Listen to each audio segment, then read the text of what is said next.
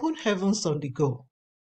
Thursday, October 7th, 2021. Topic: Look and Live. Memory verse: John 3:14. And as Moses lifted up the serpent in the wilderness, even so must the Son of Man be lifted up. Bible reading: Hebrews 12:1-2. Wherefore, seeing we also are compassed about with so great a cloud of witnesses, let us lay aside every weight and the sin which doth so easily beset us, and let us run with patience the race that is set before us. Looking unto Jesus, the author and finisher of our faith, who for the joy that was set before him endured the cross, despising the shame, and is set down at the right hand of the throne of God. The message: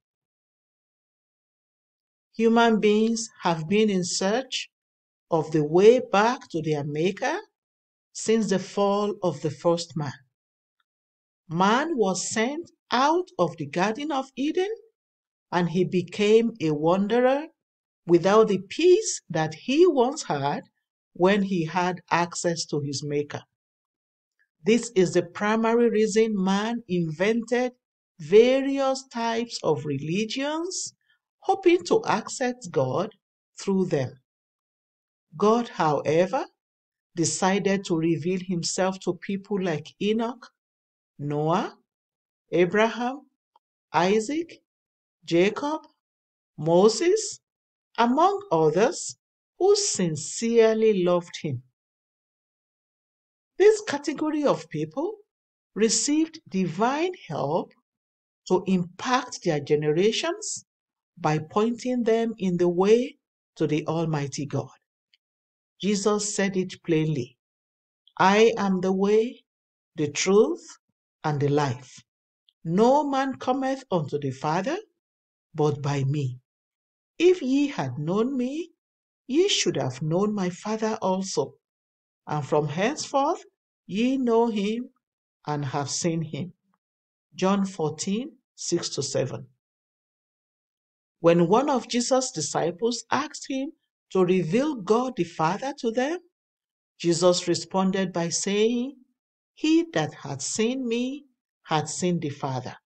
John 14:9. Jesus Christ is the perfect revelation of God the Father.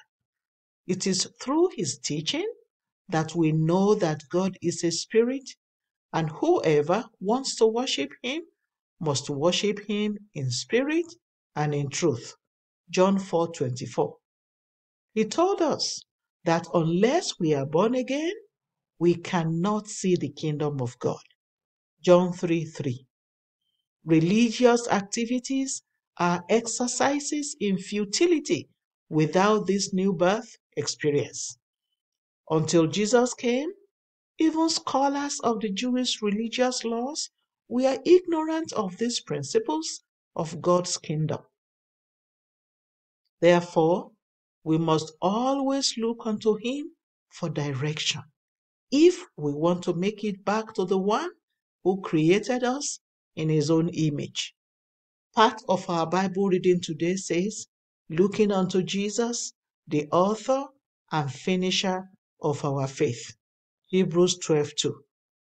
Also, Jesus Christ himself said in John 3:14-15, and as Moses lifted up the serpent in the wilderness, even so must the Son of Man be lifted up, that whosoever believeth in him should not perish, but have eternal life.